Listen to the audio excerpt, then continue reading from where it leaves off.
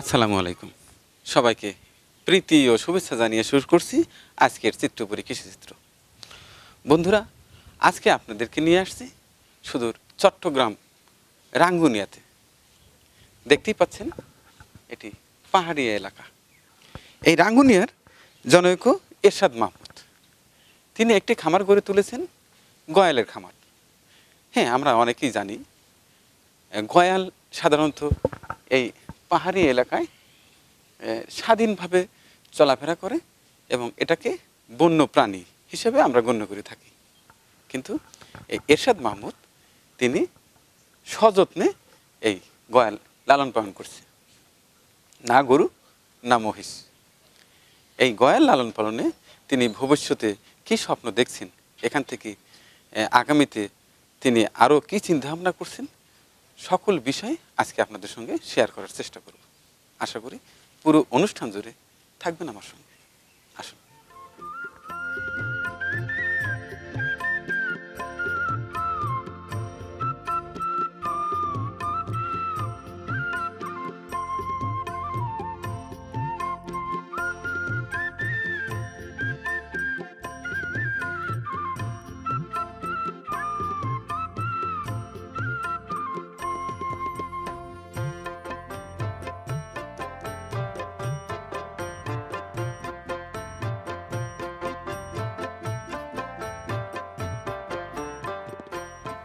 আসসালামু আলাইকুম।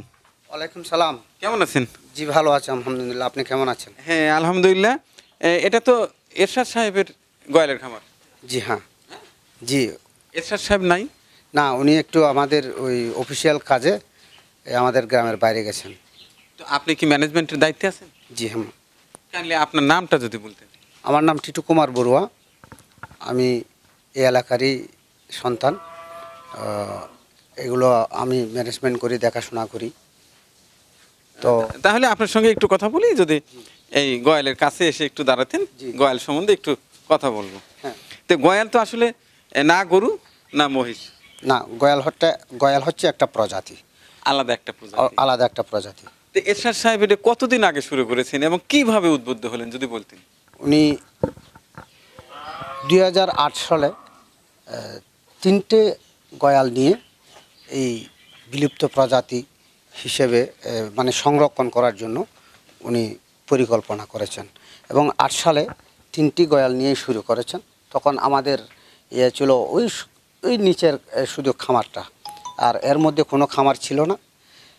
ধীরে ধীরে আমরাও ওনার কাছে, ওনার সংস্পর্শে এসেছি। তো আমরা এই পর্যন্ত গড়ালাম আর কি। তাহলে এখন কতগুলো আছে? এখন আমাদের মোট গয়ালের সংখ্যা হবে মিনিমাম আপনার 83টা বর্তমানে। 83টা। তো আমি যতটুকু জানি গয়াল তো আসলে খোলামেলা অবস্থায় থাকতে পছন্দ হয়। আপনারা কি সবসময় বেঁধে রাখেন? না, এগুলো মনে করেন আজকে এই খামারেরগুলো মনে করেন ছেড়ে দিলাম, কালকে ওই খামারেরগুলো ছেড়ে দিলাম। প্রতিদিন তো বেঁধে রাখা সম্ভব না।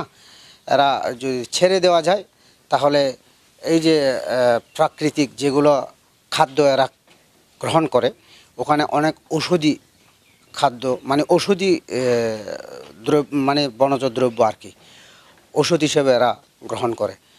মানে ছেড়ে না দিলে, শুধু যদি আমরা একেবারে মানে একাধারে বেঁধে রাখি তাহলে ওনাদের শারীরিক সমস্যা হতে পারে। মনে করেন পায়খানা প্রস্রাবের সমস্যা হতে পারে। কারণ ওই যে গাছগাছালি যেগুলো ঔষধি, ওনাদের জন্য যেগুলো ঔষধি, এগুলো যদি এরা খেতে না পারে তাহলে মনে করেন ওনাদের মানে শারীরিক রোগ ব্যাধি দেখা দিতে পারে। তাই আমরা সব সময় আজকে এই খামারটা, কালকে ওই খামারটা এইভাবে ছেড়ে দিই। ছেড়ে যে দেন, ওরা তো পাহাড়ে বিচরণ করে। জি। সঠিক সময় কি ফিরে আসে? হ্যাঁ, সন্ধ্যাকালীন সময়ে। কারণ গয়ালের একটা লোভনীয় জিনিস হচ্ছে লবণ। এরা সারাদিন যেখানেই যাক না কেন, বিকেলে বিকেলে ওরা আবার আমাদের খামারে চলে আসবে। আর দেখা যাচ্ছে হয়তো 2-1টা গয়াল আজকে আসে নাই, ওইটা আমরা একটু খোঁজ খবর নিয়ে তারপর দিন চলে আসবে। এই ধরনের আমাদের প্রতিনিয়ত আমাদের কেয়ারটেকার আছে, 6 জন কেয়ারটেকার থাকে সবসময়। অনেক সময় কাজের ধরন হিসেবে 8 জন 10 জন করতে হয়। মানে যদি পাহাড়ে থেকে কোথাও না আসে, কয়েকটা গয়াল যদি না আসে, ওগুলো খুঁজে বের করে নিয়ে আসতে হবে।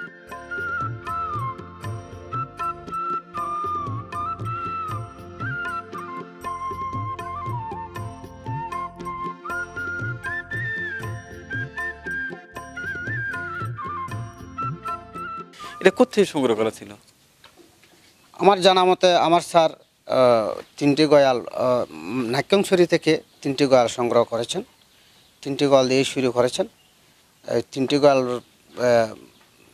তিনটি গয়াল থেকে আজকে আমরা মনে করেন এই ৮০-৮৩ এখন ৮৩টা গয়াল আমাদের আছে বর্তমানে। নতুন করে আর সংগ্রহ করতে হয়নি? না, নতুন করে আমরা সংগ্রহ করি, আবার বিক্রয়ও করি। এখন তো মনে করেন আমরা এটা ব্যবসায়িক একটা প্রতিষ্ঠানে আমরা দাঁড় করাইছি মনে করেন। তো যার ধরুন আমরা গয়াল বিক্রিও করি আবার ক্রয়ও করি। যদি কেউ এই ধরনের কারো কাছ থেকে সংবাদ পায়, গয়াল তো আসলে অ্যাভেলেবেল পাওয়া যায় না, মাঝে মধ্যে হয়তো মানে কারো কাছ থেকে সংবাদ নিলে আমরা তো মানে এটার প্রতি আমাদের একটা যেহেতু যে ব্যবসায়িক রূপ নিয়েছি, আমরা গয়াল যেখানেই খোঁজ পাই আমরা ওখানে গিয়ে ওদের কাছ থেকে কালেকশন করি। তবে আমাদের গয়াল আর মনে করেন বাইরের গয়াল মধ্যে পার্থক্যতা হচ্ছে আমাদের এখানে আসলে গয়ালগুলো ট্রেন আপ হয়ে যায়।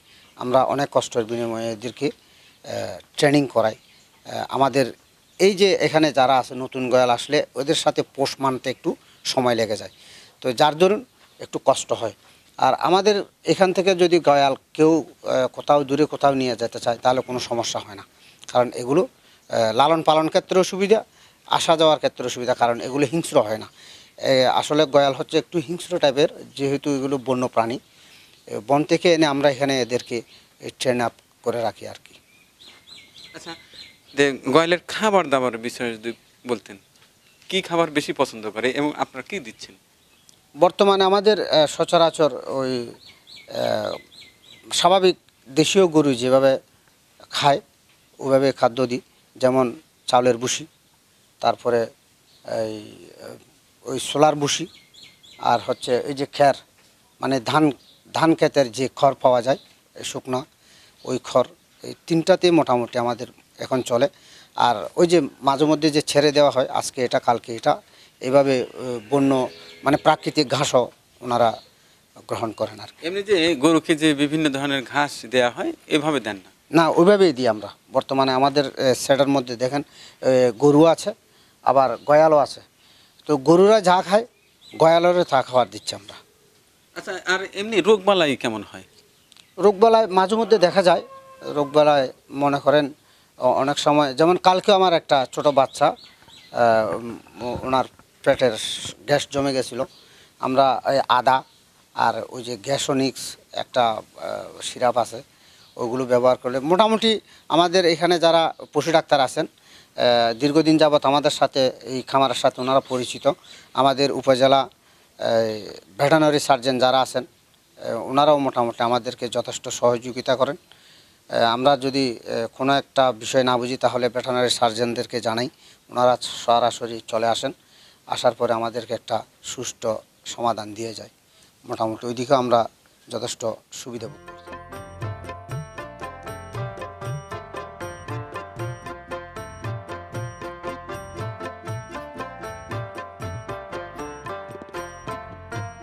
প্রজননের বিষয়টা কিভাবে ইয়া করেন আর কি? এখান থেকে সার দিয়ে কি বীজ দেওয়া হয় নাকি ডাক্তার এসে দিয়ে দেন? না, এটা হচ্ছে স্বাভাবিক প্রাকৃতিক আগেকার যে মানে দিনে যেরকম গরু ছাগলের প্রজনন সিস্টেম এখনও তাই আমাদের এখানে।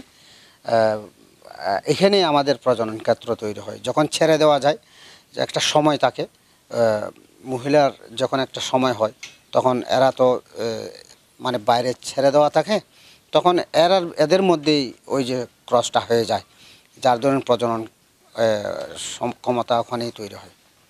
এমনি কোনো প্রাকৃতিকভাবে কৃত্রিমভাবে কোনো ধরনের প্রজননের কোনো সুযোগ নেই। সাধারণত গরুতে যেরকম 10 মাসে বাচ্চা হয়ে যায়, অর্থাৎ ডেলিভারি হয়ে যায়, এর ক্ষেত্রে কেমন? প্রায় সেম, এটাও 9 মাসের মধ্যে ডেলিভারি হয়ে যাবে। আচ্ছা, আর ওই বাচ্চা কতটুকু বয়স হওয়ার পরে এটা ডাকে আসে, অর্থাৎ হিটে আসে?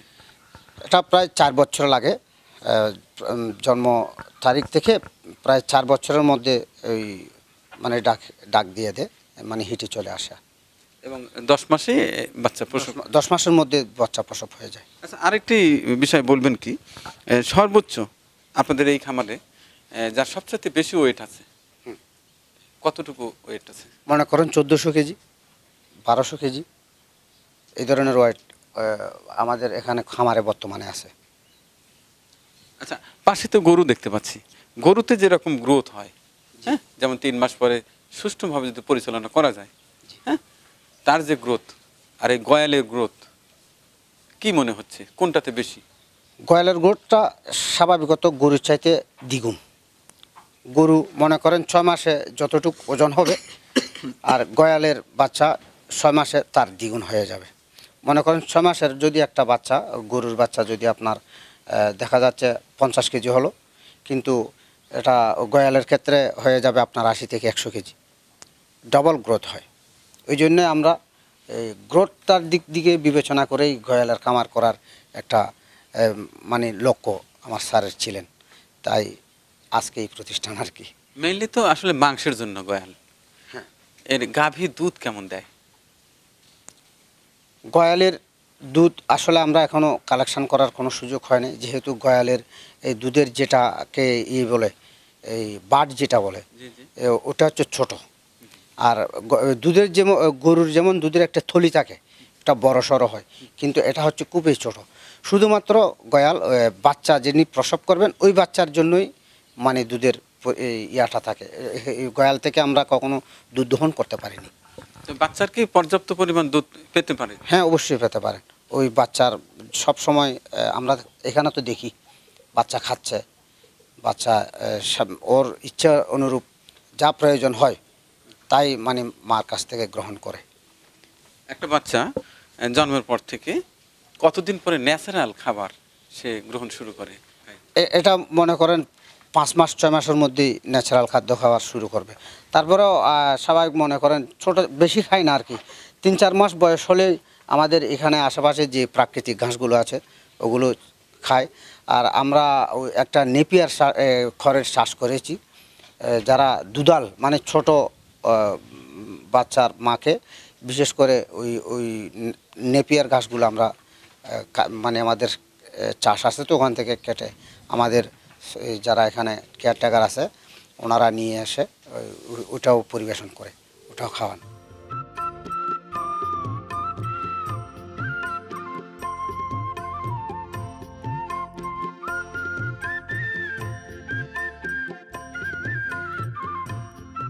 তা মোটামুটি আমাদের এই পরিবেশে গয়াল খামারের জন্য খুবই প্রযোজ্য, কারণ আমাদের এখানে যথেষ্ট প্রাকৃতিক গাছপালা বা বনভূমি আছে। এখানে মোটামুটি যথেষ্ট আমরা ওই দিক থেকেও সুবিধা ভোগ করতেছি। এমনি যদি আমরা গরু ছাগলের পাশাপাশি মহিষের পাশাপাশি 2-4টি লালন পালন করতে চাই, সেক্ষেত্রে আমাদের কি কি করণীয়, কিভাবে পালন করব? ঠিক সেমই করা যায়, তবে গয়ালের ক্ষেত্রে একটু জায়গার পরিমাণটা বেশি লাগে, কারণ গয়াল ক্ষেত ছেড়ে দিতে হয় মাঝে মধ্যে। তো যাদের এই ধরনের জায়গা আছে ওনারাই সক্ষম হবেন মোটামুটি মানে গয়ালের খামার করার জন্য আর কি, গয়াল খামার করতে পারবেন। তো একেবারে যদি বেঁধে রেখে যদি আমরা লালন পালন করতে যাই, তখন দেখা যাবে হয়তো একটু মানে একটু এরা যদি বিচরণ করতে পারেন, হাঁটাহুটা করতে পারলে এদের স্বাস্থ্যের জন্যও ভালো। এই গয়ালের মিনিমাম এখন মনে করেন 1100 থেকে 1200 কেজি হবে অবশ্যই। 1100 থেকে 1200 কেজি। এর বর্তমান মূল্য আসবে কত? এরা তো এখন তো বর্তমানে মনে করেন আমরা যদি এটা বিক্রয় করতে চাই তাহলে মিনিমাম 2,80,000 থেকে 3 লক্ষ টাকা মার্কেট রেট হবে। সাধারণত সেল কিভাবে হয়? আপনাদের কি হাটে নিয়ে যেতে হয় নাকি কোনো পার্টি এসে এখান থেকে নিয়ে যায়? আমরা সেল বাজারে, কোরবানির বাজারে নিই, আর কোনো বাজারে নিই না। আর যাদের প্রয়োজন হয় ওনারা আমাদের সাথে যোগাযোগ করে আমাদের খামারেই চলে আসে। তো এই ধরনের প্রায় মনে করেন প্রতি মাসেই 2-4টা আমরা 2-4-5টা বিক্রয় করে থাকি। কোরবানির বাজারে মনে করেন গতবার কোরবানির বাজারে আমরা 17টা গয়াল বিক্রি করছি কোরবানির উপলক্ষে। আপনার চাহিদা কেমন মনে হয়? হ্যাঁ, গয়ালের চাহিদা খুব ভালো আছে, আমরা বেচা বিক্রির মাধ্যমে খুব ভালো আছি। ছোট বছর কালার লাল হয়। লাল হয়। আর এই যে এটাও সেম ছিল, ছোট থাকতে এটা লাল ছিল। এগুলো যেমন ধীরে ধীরে একটু ম্যাচিউর হওয়ার পরে এই যে মানে কালো রং হয়ে গেছে, কোথাও সাদা রং দেখা যাচ্ছে, এটা হচ্ছে প্রকৃত গয়াল। আচ্ছা। এটা হচ্ছে প্রকৃত গয়ালের বাছুর। এই যে হাঁটুর নিচ থেকে ওটা সাদা থাকবে, আর কপালিতে একটু সাদা থাকে, শরীরের বিভিন্ন জায়গায় ছোট ছোট ওই সাদা রঙের বর্ণের হয়। এটা তো মনে করেন এখন এটার বয়স হচ্ছে মাত্র 3 থেকে 4-5 মাস, এখনও দুধ খায়। ছোট গয়ালের বাচ্চাকে গলায় রশি দিই না, এগুলো খোলামেলা জায়গা বিচরণ করে, ছেড়ে দেওয়া থাকছে। ছেড়ে দেওয়া থাকে। যেগুলো মায়ের দুধ গ্রহণ করে না, ওই ওই গয়ালকে আমরা গলায় মনে করেন রশি দিয়ে দিয়ে দিই। তো এগুলো মনে করেন এখনও দুধ খায় মার কাছ থেকে। এগুলোর আস্তে আস্তে আরও ধীরে ধীরে অনেক বড় হয়ে যাবে ইনশাল্লাহ। হ্যাঁ, এটার বয়স হচ্ছে মাত্র 5 মাস। 5 মাস না? এটার বয়স হচ্ছে সবে মাত্র 5 মাস। এই যে এটাতে যেমন নিচের অংশ, পায়ের নিচের অংশ সাদা, এইটাতে কিন্তু সাদা না। এটা হচ্ছে হয়ে যাবে। এটা হচ্ছে ওই গয়ালের বাচ্চা। এটা মা এক পাশে আর বাচ্চা এক পাশে।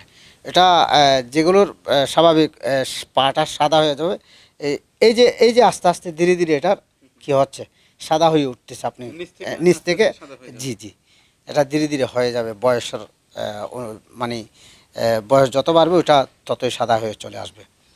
ওটা হচ্ছে একটা প্রাকৃতিক এদের নিয়ম আর কি। তো সাধারণত কি গয়ালের জাত কি একটাই নাকি? না, দুইটা জাত আছে। একটাকে আমরা হাতি গয়াল বলি, আর একটা হচ্ছে স্বাভাবিক গয়ালই বলি। যেমন হাতি গয়াল আর স্বাভাবিক গয়ালটা একটু চেনান। হ্যাঁ, এই যে এটা কি গয়াল? এটা হচ্ছে গয়াল, মনে করেন এটা অরিজিনাল গয়াল। এটা অরিজিনাল গয়াল। জি, এই গয়াল মনে করেন এটাই অরিজিনাল গয়াল। আর একটা হচ্ছে যেটা সাদা মানে কালো থাকবে সারা শরীর, এই গয়ালটা হবে আপনার বড়।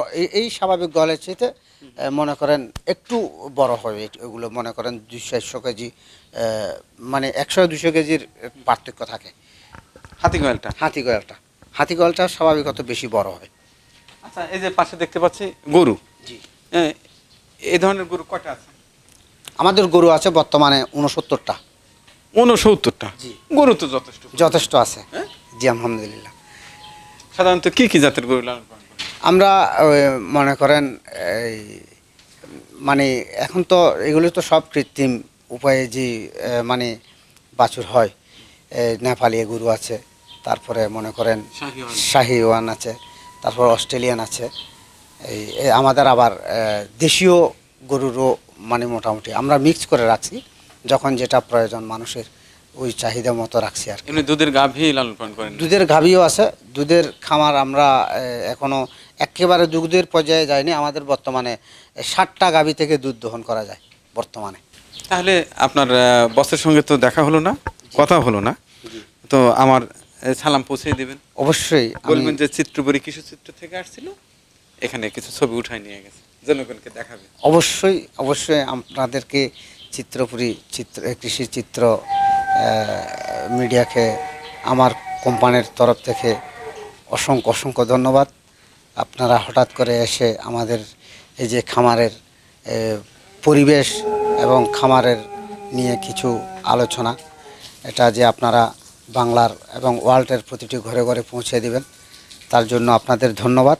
আপনার মিডিয়াকেও ধন্যবাদ। আপনারা যারা আসছেন এখানে সবাইকে আমার কোম্পানির তরফ থেকে এবং আমার ব্যক্তিগত তরফ থেকে আপনাদেরকে ধন্যবাদ জানাচ্ছি। অনেক অনেক ধন্যবাদ। শুধু দর্শক, আজকে দেখানোর চেষ্টা করেছি এরশাদ সাহেবের গোয়ালের খামার। এটি রাঙ্গুনিয়া, চট্টগ্রাম। হ্যাঁ, দেশে একমাত্র গোয়ালের খামার বলা যেতে পারে। তিনি প্রথমে শখের বশেই শুরু করেছিলেন, কিন্তু এখন এটিকে বাণিজ্যিকভাবে চাষ করছেন। এটি থেকে আগামীতে তিনি ভালো সম্ভাবনাও দেখতে পাচ্ছেন। আপনাদের যাদের ইচ্ছা হয় গোয়ালের খামার করবেন বা দুই একটি গোয়াল লালন পালন করতে চান, অবশ্যই এই রাঙ্গুনিয়াতে এসে এরশাদ সাহেবের সঙ্গে যোগাযোগ করতে পারেন। আমি আশা করব এদেশে গরু, ছাগল, মহিষের পাশাপাশি একসময় এই গোয়াল চাষও পরিপূর্ণ হবে। আমরা পর্যাপ্ত পরিমাণ মাংসের যোগান পাব। সবাইকে ধন্যবাদ। আল্লাহ হাফেজ।